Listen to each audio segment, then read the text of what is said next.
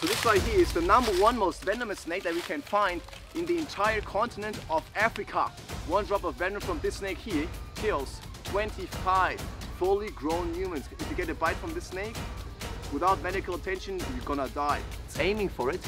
Look, oh, I'm gonna, whoop, whoop, whoop, whoop, whoop.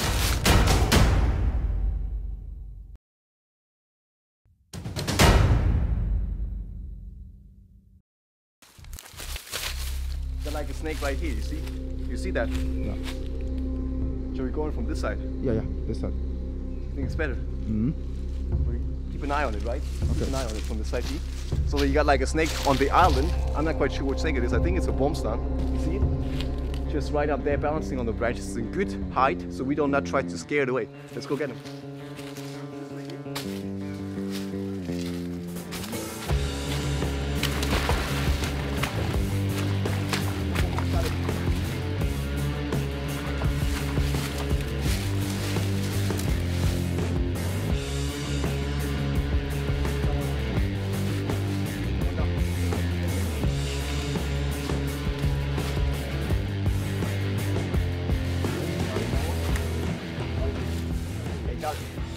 Well, it's a boomslang.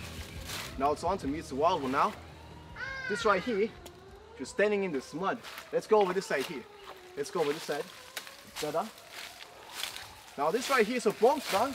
It's the #1 most venomous snake in Africa. Awesome.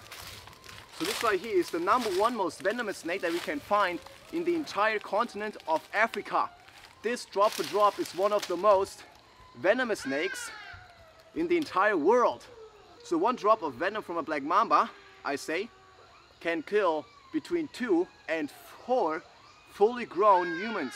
The boomslang, one drop of venom from this snake here kills 25 fully grown humans. If you get a bite from this snake and it envenomates, there's a 100% death rate, always. Without medical attention, you're gonna die. 4% of a single drop that you can't see under the microphone is enough to kill one fully grown adult human. So this right here is a beautiful green one, and it's very active, you can see. So it's getting sunset here. It's sunset right now, so it's probably looking for some frogs to eat out here. And they also feed on other reptiles, and their favorite food are actually chameleons. Now you can come a little bit closer to see the color. It's a beautiful color. See that? It's a bright green color. So this tells me that this right here is actually a male boomslang. So the females, they are either black, gray or brown, while the males have this beautiful, stunning green color, but sometimes they're also yellow or even blue in color. So they're not bright blue like some of the pit vipers, but they're actually a little bit more blue on the belly there. But that one is a beautiful green one, absolutely beautiful color. In fact, the name boomslang translates to tree snake, and that is where you can find the snake here in 99% of the cases and in 99% of the time. So unlike the green mamba, which has a similar color, the boomslang has really big eyes and a small round head, and that is how you tell them apart from other snakes. So you don't look at their skin color. There are many green snakes out here, but you don't look at their color. In fact, you look at their head shape, just like with us. When you look in our passport, right, there's not our skin color. In fact, there's our head on our face, because that is distinct. So with the snakes, you also look at the head. And this one here has like a wild looking head, super big eyes. And in fact, they can see better than us. So it's believed that they can see chameleons from 30, sometimes even 40 meters away. And then they slither through the branches with lightning speed and venomate and kill.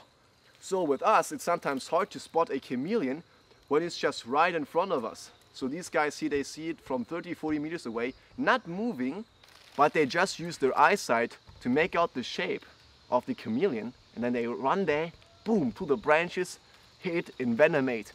And when they want to envenomate, they have to chew, not because they have back fangs necessarily, because some people think they have back fangs. So the fangs are just right underneath the eye.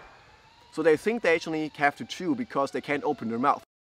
They can actually open their mouth 170 degrees and they could actually bite me and envenomate me on my forehead if they want to.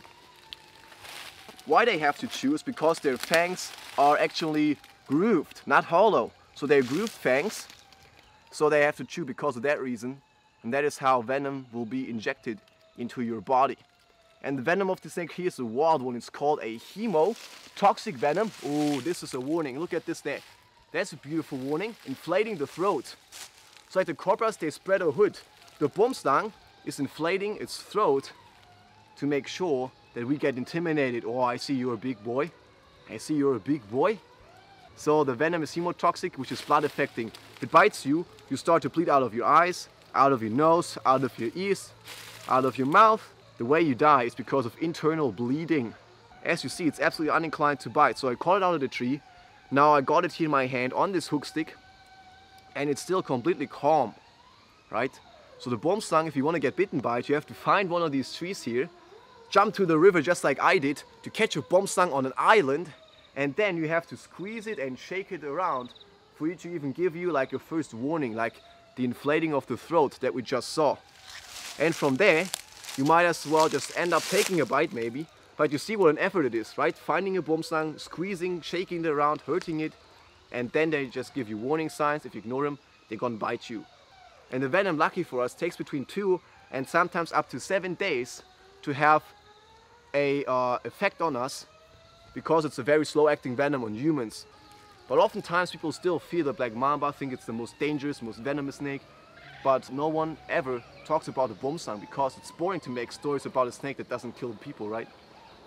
And even though people try to fear you with numbers, like 1 drop of venom kills 25 people, this snake right here is nothing you need to be afraid of, right? They stay in trees away from us. And in fact, look at this now. I tried to put it into this little tree here, and look how it just out of instinct wants to go into these branches. Look, it's aiming for it.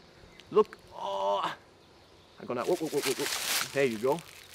Now look at the instinct, straight for that tree, and now it goes through there with no effort at all. Absolutely no effort, just slithering through here, no problem for a Boomslang at all.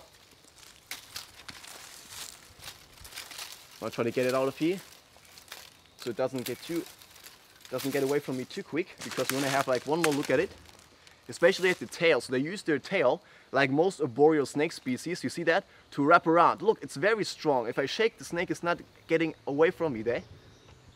So they use it just like a black mamba to wrap around your wrist. Not because it wants to come to me to bite, but in fact to hold on, because it doesn't want to fall, right? So now, before I release it, I will actually give this Boomslang another chance to bite me.